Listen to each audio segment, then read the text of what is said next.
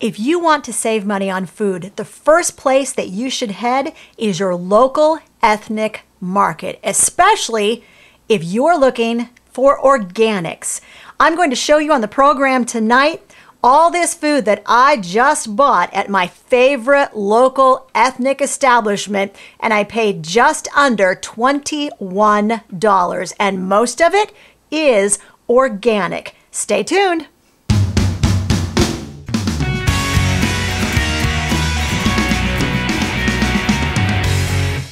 Hey, welcome to Frugal Friday Tips, where every Friday I give you quick, easy strategies to help you spend less and save more. I'm Hope from Under the Median. If this is your first time watching one of my videos, let me tell you a little bit about who I am. My husband Larry and I raised our 4 sons debt-free on an income which was consistently under the U.S. national average income, including paying cash for this home when at that time our income averaged just a little under $40,000 a year. So we got really good at saving money in every area of our budget, and food was no exception. One of my favorite things to do is to visit my local ethnic food markets. I'm going to give you 6 reasons why I think local ethnic food markets rock and why you should absolutely visit there if saving money is on your agenda. The first reason is that your money stays right in your community. Look, the people who own these food markets, they are your neighbors. They live in the same area that you live in. They are raising their families there. And for the most part, they are heavily invested in making your neighborhood and your city a great place to live. And I am all about helping support small, locally owned businesses whenever I can.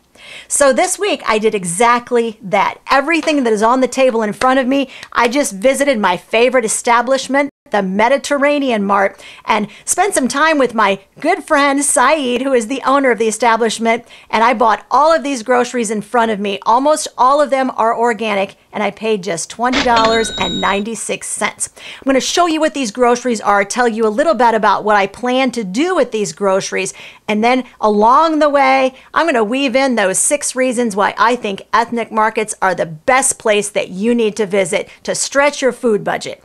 All right, so let's start right over here. We'll start with the tallest thing so I can get it out from in front of me. These are organic tomatoes. Look at the size of those. Now, I walked in and Saeed said, hey, I accidentally overstocked these. Would you like to buy a case of them? That is reason number 1. So the first reason that I gave you why I love ethnic food markets is that you are talking to the owner of the establishment and they live right in your area. Here's the second reason why I think ethnic food markets are a great place for you to shop. Because oftentimes when you get to know that owner, he is going to offer to discount that merchandise if you buy a case lot. In this case, Saeed sold me 16 of these organic tomatoes and I paid $5 for all 16 tomatoes. Now, if you are looking for organics, and a lot of people who watch the channel have asked me, where do you get organics and actually save some money? Ethnic food markets, that's exactly where you're going to go. Saeed had this 2-pound bag, and it's called Autumn Glory apples. I've never tried them. I have no idea. The kids actually already broke into this bag, and they said that they are really, really good. These are organic apples, and I paid $1.75 for 2 pounds of them, and I bought 4 pounds. Okay, here's the next item we're going to take a look at. 1 pound of these really nice, organic, small, sweet peppers. My kids eat these. I literally just put them out on a platter and they eat them whole. This entire bag was just $1.79. I also picked up an organic bigger pepper when I was in there. This, of course, is one of the orange peppers. And this was organic and it was 99 cents. Now, he also actually had some much larger, they were about 40% larger, and they were the red peppers, and they were $1.75. And now I wish I'd kind of gotten one of those. Here's the next reason why it's really important to visit your locally owned ethnic food business because you get to know the owner and you get to know his family. Now that's important for a couple of reasons. One of the reasons is that they get to know you so well that they can tell about when you're out of the items that you regularly order. So for instance, Saeed knows my buying patterns, and about 2 months ago I bought 50 pounds of chickpeas from him. So I guarantee you in about 3 months when I walk in, he's going to say, hey, I know it's been about 5 months since you ordered that 50 pounds of chickpeas, and it's about time for you to order another 50 pounds.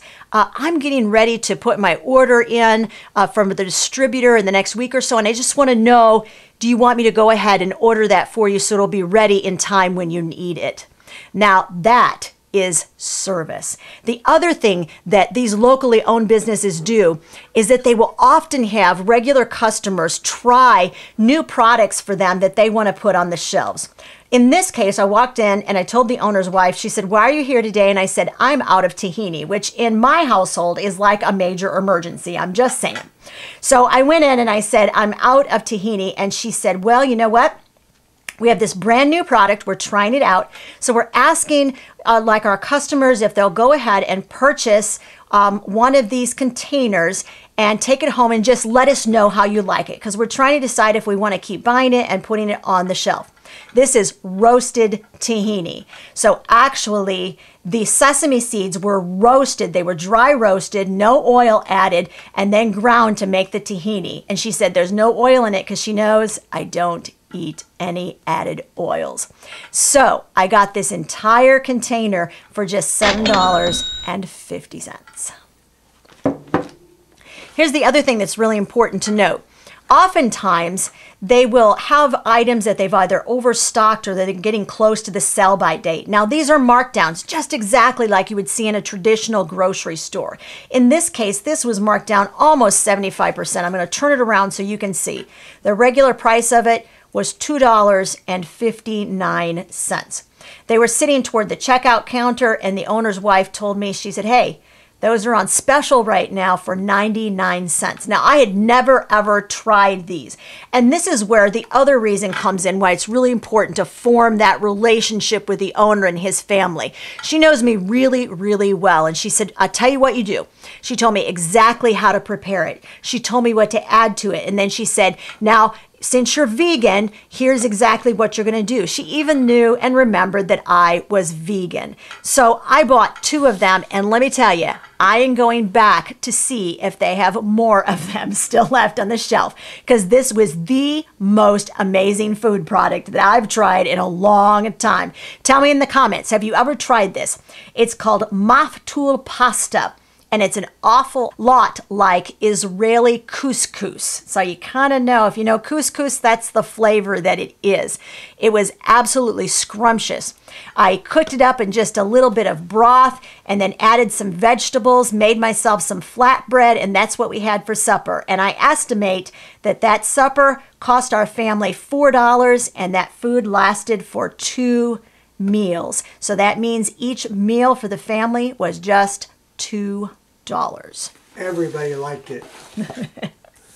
Reason number 5 that you might want to try a specialty food market. That reason is that you can often ask the owner, hey, I heard about this specific food. Let me know what your opinion is of it. And do you think I should try it? And can you get it for me? Saeed has gone to great lengths, not only to find products that I'm interested in trying, but to make sure that he gets them at the best price possible for me. And the 6th and final reason that you should visit your local ethnic food market is that, as we can see, specialty and organic foods are often priced far less than they are in the traditional grocery stores. So hey, tell me in the comments section, do you shop local ethnic food markets? If you do, what do you buy there, and has it been a wonderful experience for you? Because boy, it sure has for me. Thanks for joining me. Be sure to join me next week for the next Frugal Friday Tips.